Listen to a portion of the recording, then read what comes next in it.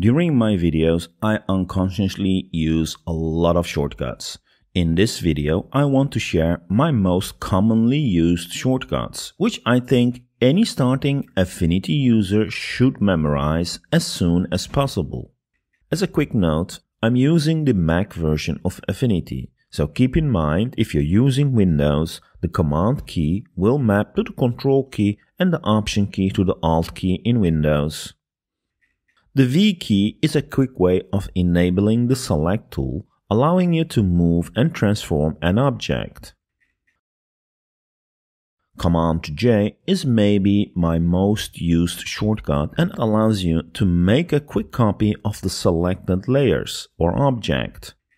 You can also use the copy-paste shortcuts, but from my experience, the Command J has a lesser lag, especially with large images, as the image is not copied to the clipboard of the operating system.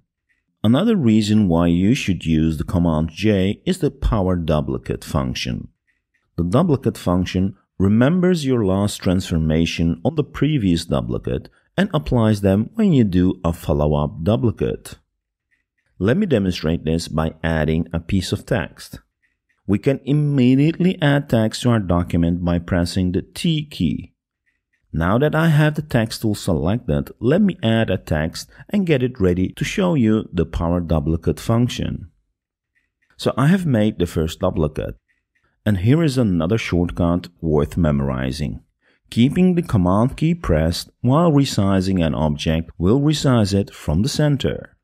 Now that I have applied the transformation on the duplicate, I can press the Command J shortcut, and as you see, the same transformation is being reapplied for each duplicate edit. As we have a lot of duplicates, it would make sense to group them. We can select multiple layers by selecting a layer and while holding the Shift key, pressing the last layer. To group these selected layers, just press Command G. Easy peasy. This is something I can't live without. You can use the Zoom tool or the Zoom shortcuts, but nothing works as smoothly as being able to scroll with your mouse wheel. Keeping the Option key pressed anytime while scrolling your wheel will zoom in and out the document. While working on a document, you will be zooming in and out quite a lot. To get back to see the full image again, Command 0 is the shortcut key you should use.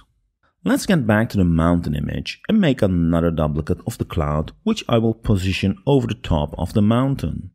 I'm going to mask it, so let's add a layer mask. To use the mask, we probably will need the brush tool. Pressing the B key selects the brush tool. However, keep in mind there is a catch. Pressing B multiple times will cycle through the different brush tools. So make sure you have the right brush tool before continuing. For masking, you mostly use the colors black and white. You can use the X key to quickly change between the two colors in the color panel. This allows you to quickly mask or unmask areas. Sometimes you mask the opposite way, as this is easier to do. You can use the Command I shortcut to invert your mask. By the way, Command I also works for pixel layers and just inverts the colors. While using the brush, you can use the bracket keys to quickly resize your brush size without needing to go to the brush panel. This is a big time saver, especially when you're masking.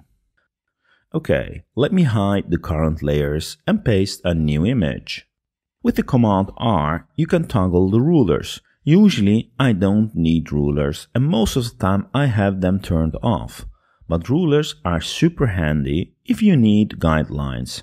With the help of the rulers, you can drag a guideline to your document. For example, in this case, I have added a horizontal guideline, which is helping me to align the text. One thing I frequently use is fill layers. However, there is no default shortcut for that. But in the Affinity preferences, you can assign a shortcut for it. I have used the Option Shift F key, and after selecting a color, I can just press that shortcut and I get a fill layer. Pretty awesome. Let me quickly add a mask to remove some parts of the text for this composition. I have accidentally changed the stroke color instead of the fill color. So here's the most important shortcut you probably know, Command Z, which will undo your last action. By the way, I have not found a shortcut to open up blend options in Affinity. So I'm using a tool called Keyboard Maestro, which can trigger mouse clicks, and in this case I have mapped the option R key to click on the blend ranges icon to open up the blend ranges. To wrap up, here are two shortcuts I don't use that much, but it is good to know them. First, the G key, which toggles between the gradient and the fill tool. This will allow you to quickly apply a fill or a gradient. The other shortcut is the Tab key, which toggles the UI panels. I don't use it that much, but if you're working on a smaller screen, it is definitely worth using. Try to memorize these shortcuts as they will make working with Affinity a much smoother experience. There are many other shortcuts, but I think the ones I showed today are the basic shortcuts you will need the most. Thank you for watching, and until the next video.